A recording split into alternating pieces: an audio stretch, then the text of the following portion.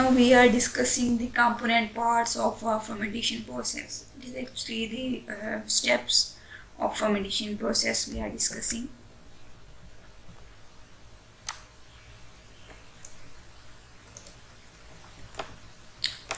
The components parts of a fermentation process include: first step, the formulation of media to be used in culturing the process organism during the development of the inoculums and in the production ferment. So first of all जो पहला step है उसमें हम media prepare करते हैं, media की formulation होती है जिसमें ऑर्गेनिज्म की कल्चरिंग होती है। उनकी डेवलपमेंट के दौरान उनका जो इनोकुलम दिया जाता है फर्मेंटर के अंदर प्रोडक्शन के लिए। सो ये फर्स्ट स्टेप जो है ये मीडिया प्रिपरेशन के लिए है। Then the sterilisation of the medium fermenters and the ancillary equipment. दूसरे स्टेप में क्या हुआ कि हम मीडियम की फर्मेंटर्स की, इसके अलावा जो भी इसके साथ एसेसरी इक्विपमेंट्स दूसरे यूज़ हो रहे हैं तो उनको हम स्टेरिलाइज करते हैं उनकी, ताकि कोई कंटेमिनेशन वगैरह ना हो और हमारी डिजायर्ड प्रोडक्ट जो है वो हमें मिल जाए। The third step is the production of an active pure culture in sufficient quantity to include the production vessel.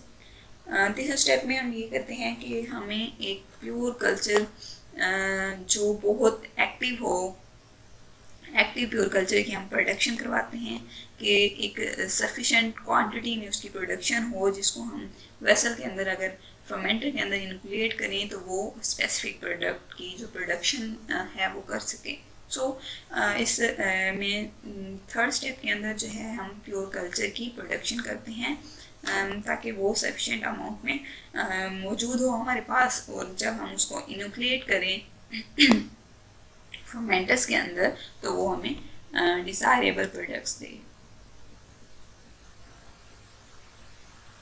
The fourth step, the growth of the organisms in the production fermenter under optimum condition for product formation.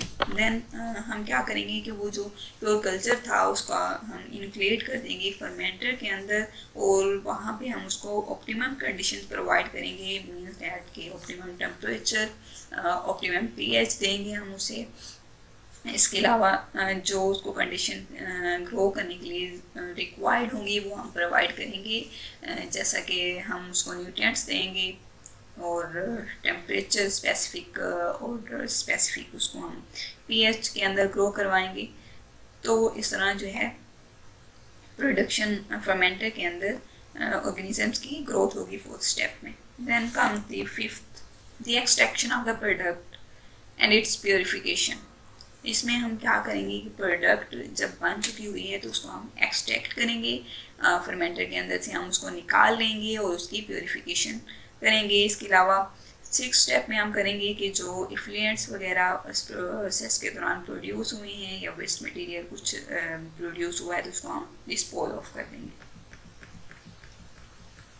Some important fermentation products कौन कौन सी हैं यहाँ पे आप देख सकते हैं। चीज़ sticks हैं, चीज़ वगैरह बेवरेजेस हैं, वाइन है, बियर है, इसके अलावा डिफरेंट विनेगर्स, इसके अलावा जो है यहाँ पे आपको नज़र आ रही हैं ये सारी जो प्रोडक्ट्स हैं ये फर्मेंटेशन प्रोडक्ट्स हैं जो फर्मेंटर्स के अंदर बनती हैं। हम इनको बैक्टीरिया वगैरह को यूज़ करते हुए बनाते हैं। फर्मेंटर कुछ इस तरह से होता है। फर्मेंटर्स के जो हैं वो टैंकर टाइप जो हैं ये बने होते हैं, कंटेनर से इतने बड़े बड़े।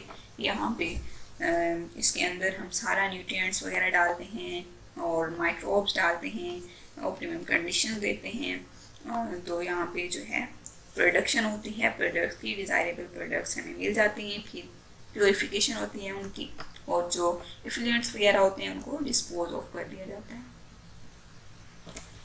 That's all.